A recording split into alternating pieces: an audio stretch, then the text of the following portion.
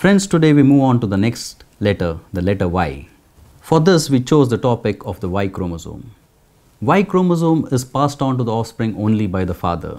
The presence of the Y chromosome determines the sex of the child to be a male. Y chromosome is a very important factor because it is unaltered during its passage from the parent, or rather from the father to the child. If at all there is a small deletion in this Y chromosome, it manifests as infertility in the child when he becomes an adult. It can also be passed on as a genetic disorder from the father to the child. Y chromosome deletions can lead to infertility in the male partner when the offspring becomes ready to parent a child. It can cause azoospermia or reduced sperms, that is oligospermia, in the offspring.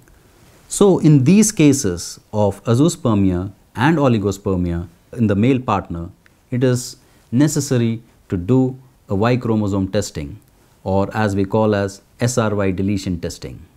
The presence of SRY deletion in the male means the disease is going to be passed on to the child.